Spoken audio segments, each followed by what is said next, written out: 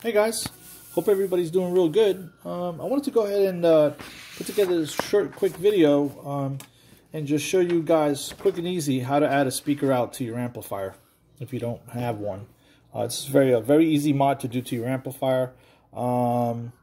Let's get started. This is actually, let me show you everything that I used in my mod, and we'll keep it short and sweet. So a couple of things first. If you're going to make any modifications to your amplifier and the amplifier is still under warranty, you will avoid the warranty. So just be warned, okay? But anyway, this is everything that I used. You don't necessarily have to have all these items, but this is everything that made my life easy. A couple of these you'll definitely need, okay? First, you're going to need a 1/4-inch female switched jack, okay? And well, I'll come back to this in a second. Right, I ended up using some 1/4-inch male jacks. All right, I have a step bit. Right, got these real cheap at Harbor Freight. I got some 16 gauge stranded copper wire, speaker wire. Okay, and then I've got some 12 gauge copper wire. This is a speaker cable as well. Okay, we got a little something to show you guys on the side in a couple of minutes. So let's get started. All right, let's start with the switch first. Okay. All right, so you don't have a speaker out in your amplifier, right? And you want to add one. So you can go ahead and get yourself an external cabinet, right? 112, 212, 412s, right? So in my case, I have a Boss Katana 50 watt, and I have also a PV Viper 75, the Mark 1, the very first generation, which is an awesome amplifier. But again, it doesn't have a speaker out. I wanted to add one to that amplifier as well. So, so this is how I did it, right? So, get yourself to Amazon and buy a bunch of these, or buy a couple of these. These are real cheap, probably like, I don't know, 80 cents a piece. I got these for like $10 for like 20, all right, in a nice big bag. So what these are is a 1/4-inch, nothing super special. It's a PCB mounted 1/4-inch female, what they call a switched jack, okay? And the reason it's a switch jack is because, let me grab my 1/4-inch male connector, is when you insert your speaker cable in there, right, those little contacts are raised. You can see that, right? And it opens and closes that connection, all right? So basically it has some clips at the end, right? This is the closed end, right? So when you insert your cable, the circuit's broken. Okay, well, it's broken on this side, right? So it stops the flow of energy on this side, and then it's being redirected through your cable. All right. Anyway, with that in mind, it's real simple to do. Okay. So you go into your amplifier. Now in my Boss Katana 50, what I have is two connections, right? We have my positive, which is a red connection, and I have a negative, which is a black cable, right? You go into your amplifier. You take those connections, you run them through the amplifier up to the inside, right? Obviously, you're going to have to open up your amplifier and pull out the chassis, right?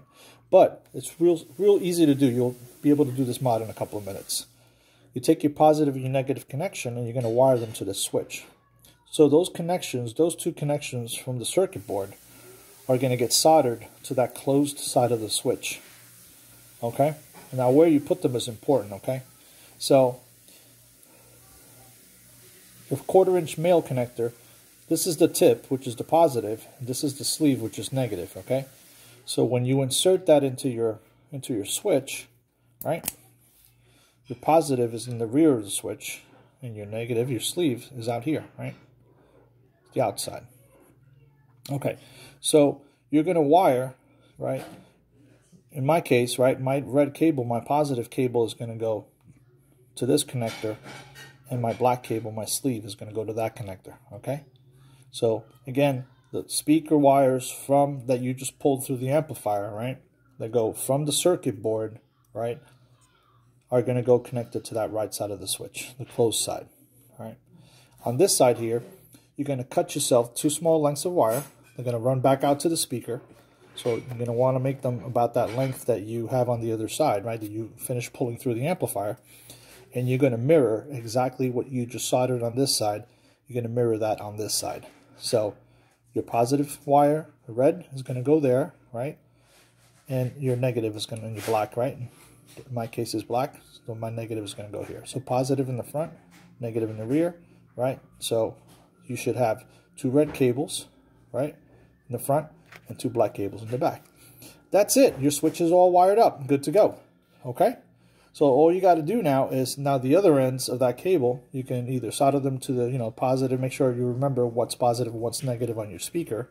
You can put some spade connectors, which are these guys right here, something like this. You can put them at the end of the cable you ran through, right? And you can reconnect that to the speaker, okay? And you're golden, all right? So you'll have an active, right? A fully operational active speaker out. So if you get yourself a cabinet and a speaker cable, all right, and when you insert that speaker cable in there, your internal speaker is going to be disabled, and your cabinet is going to be what's functioning. Okay, you're going to hear the sound through the speaker, obviously, right? And then to disengage it and re-engage your internal speaker, all right, just disconnect your cabinet. All right, so very important to make sure that you match the impedance of the cabinet. Okay, so in my case, both amplifiers are 8 ohm, so I'm going to want to get an 8 ohm cabinet, okay, or 16 ohms. I never want to go lower than 8 ohms. So 4 ohms is no good. You can't use that, okay? So it's 8 ohms or 16 ohms. Otherwise, you'll damage your amplifier, okay? So, all right, so that's how easy, excuse me, that's how easy it is, all right? 1/4 inch female switch jacks, Amazon, real cheap, all right? And, okay, so that's that part. So that's real easy, right? You get yourself a step bit from like Harbor Freight. This was a couple of dollars, right? This is, you don't really need this, but I recommend it. And the reason for that is because it drills, it's very controlled. It won't,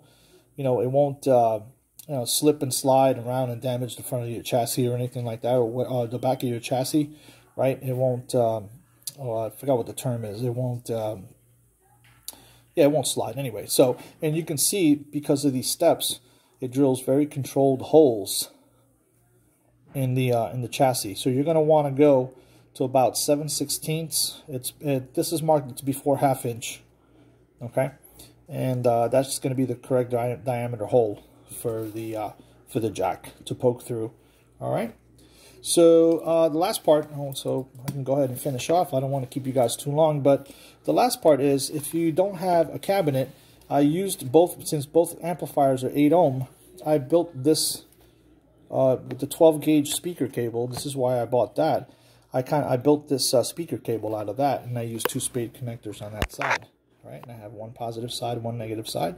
That goes to the speaker of one of the amplifiers, and then when I want to test this, when you use the speaker the speaker, I want to test the speaker in the one of the amplifiers. The amplifier that I connect this to, the speaker connections, right? I don't turn that amplifier on. I use it as a cabinet, and then I can use this in the speaker out of the amplifier that's on. All right, and vice versa. That's just a quick test connection, but it's also a very useful cable to have around. So I kind of made that. That's real simple to do, and it's very easy to wire. In case you don't already know, I'm sure you do, right? Is the positive goes to the center. Same thing, like your switch, right? Positive to the center. And the sleeve, which is negative, goes to the sleeve here, okay? This comes with a little shield, a little plastic shield inside. You can cover the connection and insulate it, and you're good to go. All right? So if you guys have any questions or anything, you guys can hit me up on YouTube, send me a message, and I will definitely respond.